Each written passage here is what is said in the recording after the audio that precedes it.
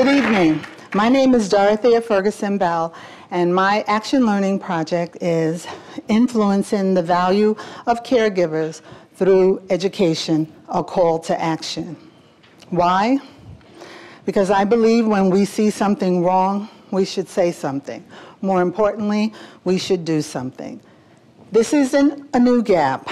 This was identified by Ms. O'Connor, a 2013 fellow, who wanted to know what a table of organization would look like if we put caregivers at the top. Well, you see the TO? Not much has changed.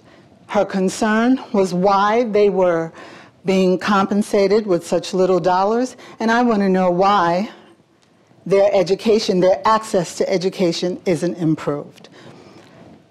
Healthcare caregivers are the largest growing population on the planet, 48% between now and 2020, except that their wages have gone down. Their wages have gone down and their education has gone down. A decade ago, 33% of the people that do this work had some college. A decade later, 45% have some training. Why? Well, we think society doesn't value the education that they should have.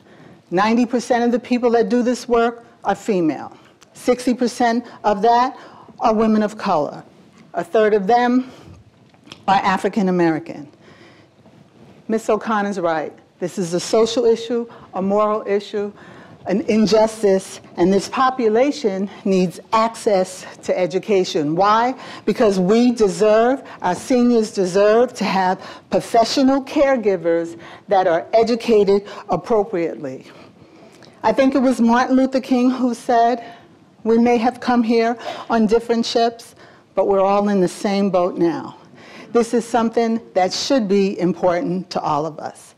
Thank you. Yeah.